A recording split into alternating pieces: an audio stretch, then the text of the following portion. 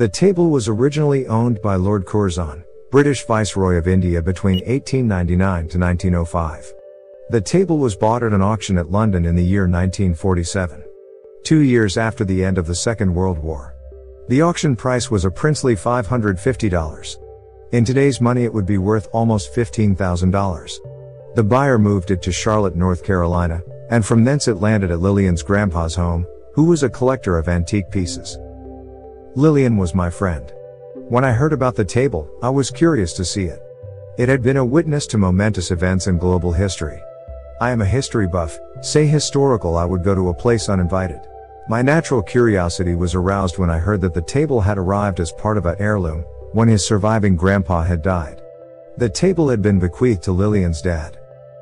On a Saturday evening, I arrived at Lillian's home to see the table.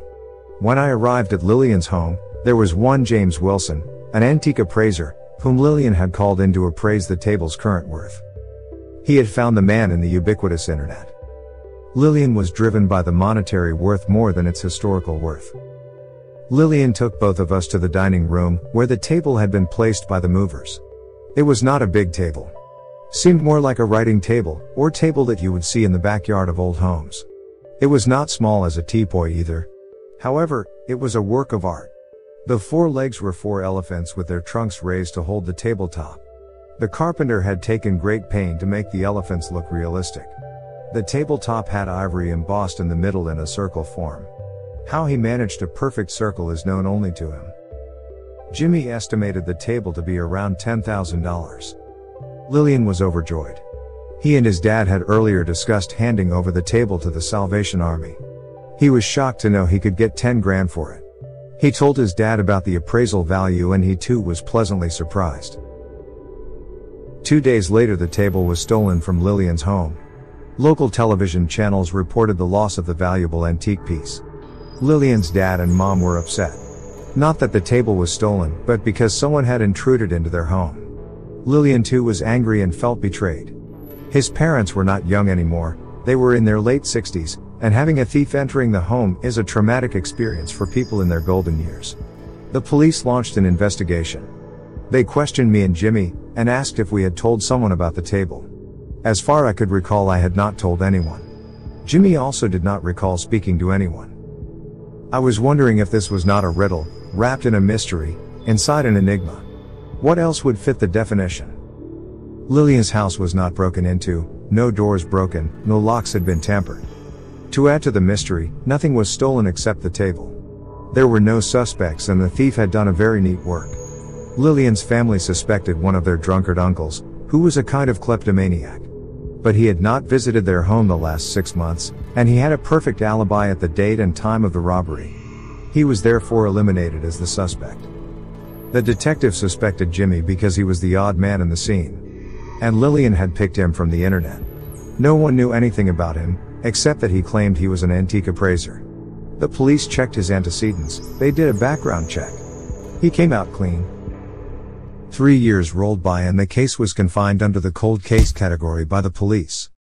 Lillian's dad had passed away, survived by his mom. Lillian had forgotten all about it. Lillian was still at Charlotte living with his mom, who was 69 by then. I had moved to Boston for a job. One fine day, to use a cliched expression, I received a text message from Lillian that they had found the table. A middle-aged woman, who had tried to sell it, was arrested for trying to sell stolen property, in faraway Jacksonville, Florida. It is here the tale turns more bizarre. Jimmy Wilson, the appraiser, had moved to Jacksonville, Florida, to be closer to his aging parents. He was participating in an antique road show sponsored by a local TV channel. He was not anticipating a second date with Lord Curzon's table. The woman Jessie Taylor had brought the table to the antique show and asked Jimmy, of all people, to appraise the table.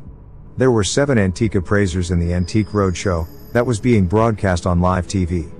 Why would she choose Jimmy can only be described as a case of serendipitous luck for the police to get a breakthrough about this unsolved case. Before he began the appraisal, Jimmy had made the customary inquiry as to how she came to possess the table. Jessie informed him that she had inherited it as an heirloom from his grandfather. Jimmy knew straight away that she was bluffing and he dutifully called the Jacksonville police, who alerted their Charlotte counterparts. The detective handling the case in Charlotte, Timothy Burns, was still around. It was not necessary for him to read a file to know the story. Jacksonville police arrested the woman for further questioning. When I landed at Lillian's house 2 days later, I found him stressed. His mother was distraught. Lillian's mom still looked young for her age.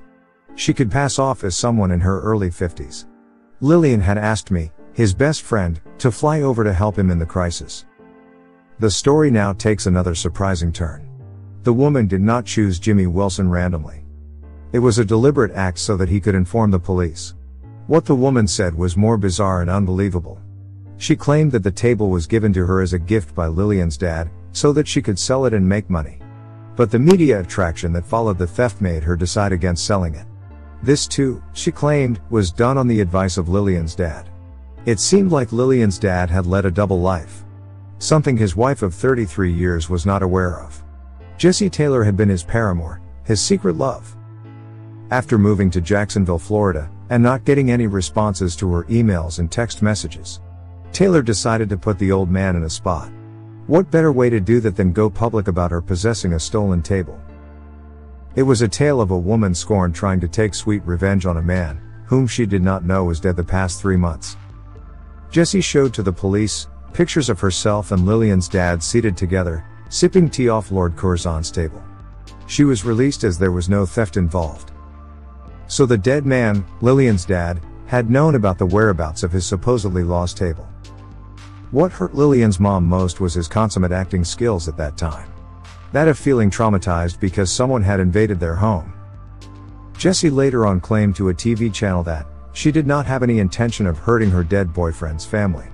She had gone to sell the table to make some money. But seeing Jimmy Wilson there and being aware of the story from her Charlotte days, she took a spur-of-the-moment decision to choose him as the appraiser. Knowing very well he would go to the police. No one could ascertain for sure what part of what she said was true. But a thief she was not. A liar and a woman of questionable morals maybe. I have read about the legend of the Hope Diamond, that is in the Smithsonian Museum in Washington. It is said to have originated in India and brought bad luck to anyone who possessed it. That includes the French royalty. King Louis XVI and Marie Antoinette were guillotined soon after they owned it. Similar fate followed anyone who possessed it. It was said the diamond was cursed as it was stolen from an Indian temple by a French gem merchant, Jean-Baptiste Taverny. Did Lord Curzon's table belong to the cursed category? Did Lord Curzon steal it from some Maharaja? Or some temple? No one knows the truth. Do you?